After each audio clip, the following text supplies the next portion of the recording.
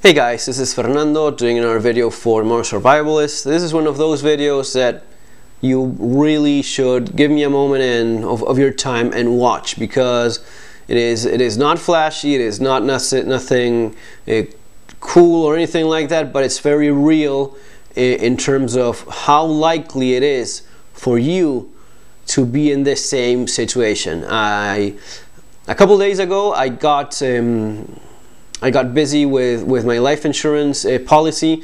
Turns out that about 2 weeks ago, give or take, I received an email from my life insurance company saying that they wouldn't be able to pay outside of Argentina. I had my life insurance policy in Argentina. I checked with them if it would be paid abroad. If something happened to me. Turns out they got back to me, no, it would only be paid in Argentina. That means that it would be paid in Argentina in pesos, right? And you pretty much would not have any way of getting it out of the country. So that was just not acceptable anymore. Life insurance is one of those things that if you don't have it, you really should get it. So I was talking with these folks from a local life insurance company yesterday, I think it was yesterday or the day before yesterday. I answered all the medical questions that I usually have. Piece of advice: if you're going to be getting life insurance anytime soon and such, you have to answer those questions are critical. Any little thing that you say that is not 100% correct, anything you forget to mention, may make the difference between your family getting the money at the worst possible moment when they need it the most or not.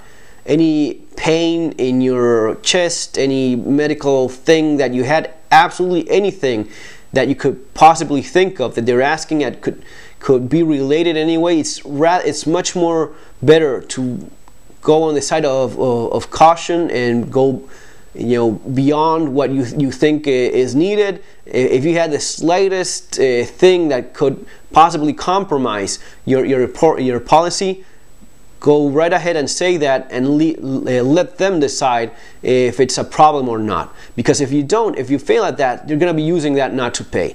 The life insurance companies, they don't make money by paying people, they make money by collecting the money and not exactly paying to everyone that comes by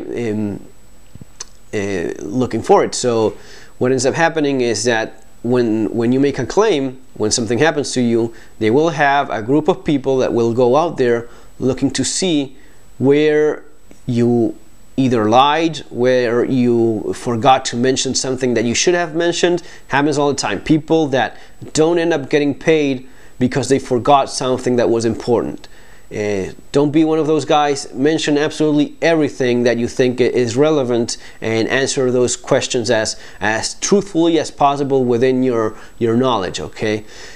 So having this happened this morning, I received a call from the company. They said that my wife and I had been approved based on the questions that we had answered, and that is, as of right now, we had life insurance again. So then, good.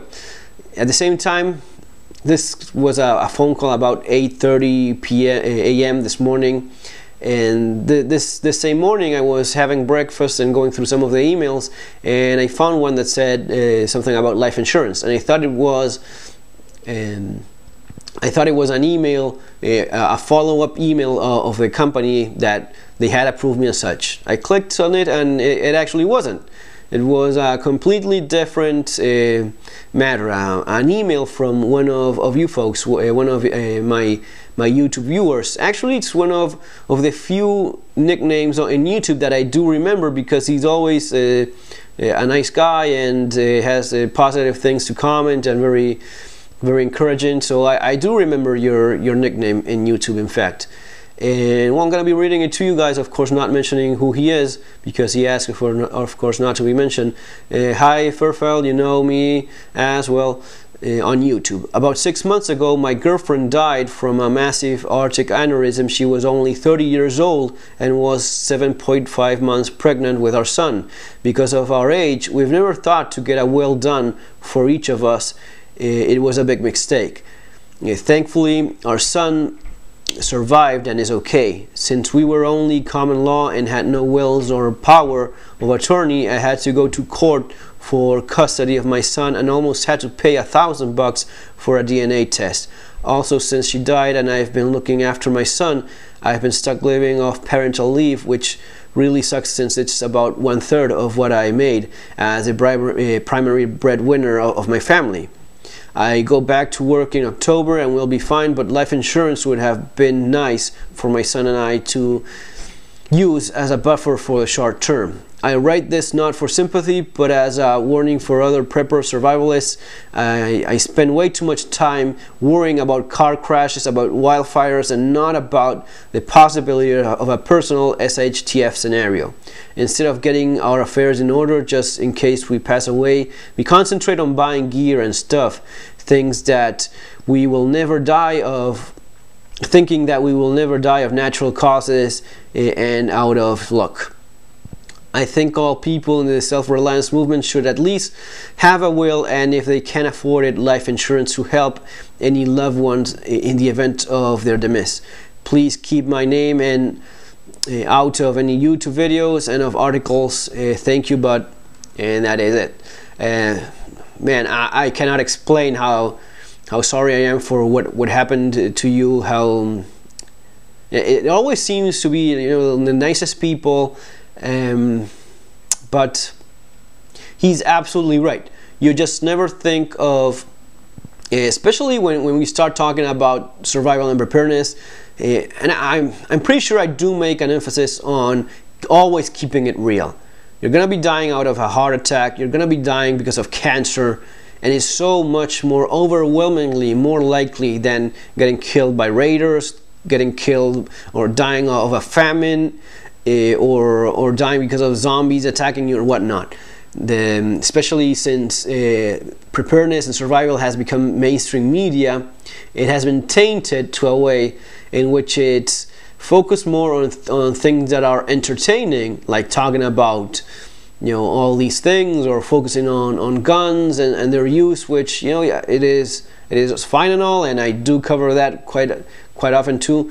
But it often misses the big picture, which is the fact that we all are so much more likely to go through this kind of stuff than fighting it off after a nuclear disaster with mutants or whatever. It is stuff like this that happens every day, all day long, all around the world, and to a much a greater degree than anything that is very flashy, looks good on camera, looks very entertaining in Discovery Channel or History Channel or even YouTube channels, but you know, it is not really that likely to happen compared to all this stuff. So yeah, man, I cannot, you know, you think 30 years old, but this stuff happens. You do need to get your affairs in order, as our friend here was saying. A will simplifies things quite a bit. You make your views, your opinions, your will known when you're not here anymore. Makes everything so much easier. Even getting married, which these days seems to be a little bit out of fashion. It's not only useful in the case of this viewer that was emailing me. You know, since you don't have, it's all pretty much automatic. When you're legally married, your kids and all, it's not as complicated. It's really not that complicated if something happens to one of the parents. Also the case of, for example, let's suppose you decided to start a family with someone, your wife, your husband. You have kids, you get along fantastically well, but for some reason you just didn't marry. When you leave, if you ever leave your country and one of you has a residency or one of you gets a job, it is much harder to get a residency and and explain the legal status of your partner if you're not married. Yes, you see this a lot, people saying, well, it's just a piece of paper, we love each other, the piece of paper really doesn't matter. The piece of paper is actually a very important legal document that, yes, of course, it's a huge mess if your marriage doesn't work and you get divorced and all that, and lots of people regret having gotten married. But there's also a lot of people that regret not getting married when they actually need that document, that legal document. In life insurance, absolutely. I mean, it is. Back in Argentina, it was one of my greatest fears of what happens to my family if something happens to me. Because of all the crime thing and such, one of my main concerns was what happens if something happens to me on the street, if I get hurt, if I get shot or whatnot. And I was studying and working both in the University of Buenos Aires, in Ciudad Universitaria, late at night. The classes would end at about 11 p.m. and when you're the teacher, you don't actually get to leave early or anything like that. You have to stay there and answer all the questions. Any student that has a question later, you have to take your time. So I would drive back home through some very bad parts of the suburbs of Buenos Aires, through General Paz, then through Camino Negro, back to the south of the southern suburbs, about 12 p.m., 1 a.m. And man, you would wonder, what if something happens to me? And how would your family get by when you're not there to provide for them anymore? So yes, life insurance, at the very least, get enough life insurance coverage for your youngest child to be old enough to take care of himself. That's the basic minimum that it's often advised and recommended. At least enough for your youngest child to be about 21, 25, give or take. So if the worst ever happens, at least he's old enough to maybe finish education and get a foot on things in the world. Of course, if you can provide for more than that, that's even better. But yeah, it sucks that in such a hard moment in life, you don't think about these things, but in such a hard moment of life, having to worry, besides that, having to worry about making a living, making money to sustain yourself and your family, that's a huge blow. So, well, my prayers for you, dude. I cannot imagine what you might be going through right now. I won't even pretend to understand how painful it is, but still, thanks for sharing your experience and understanding that maybe there's other people out there that haven't thought about this and are maybe making a mistake that they would hugely regret later on. Things like life insurance are extremely important. If you don't have life insurance, you really shouldn't be spending money on anything else. If you're buying thousands of rounds of ammo and you don't have life insurance, you don't quite get the picture here. Life insurance is huge. You don't have to be, you're not going to be only dying when you're 70 years old, 80, 90. It happens to young people all the time. You just have no one has life bought, as we say. It's just not the way it works. So it is essential. Instead of focusing on things that are very unlikely to happen, focus on things that are much more likely to happen, like this. Life insurance, house insurance. What if you get robbed? If there's a fire, you lose all your stuff or your home. Even critical illness insurance sometimes, and this happens a lot. People that you suffer a stroke, you have some illness or an accident, and you don't die, so the insurance company is not paying, but you're left in a position where you're not able to provide for your family anymore. In that case, insurance would make a huge difference as well. Would make a huge difference. You're not dead, so the insurance isn't paying anything. You're just in a point where you're not able to work anymore, provide for your family anymore, and you really need the money there. So, all things to keep in mind. Papers, your legal documents. If you are certain about starting a family with someone and you're 100% sure, then do get married. Do get the legal document that vouches for what's going on there, the proof that you're actually husband and wife. One day it may make a huge difference in your life.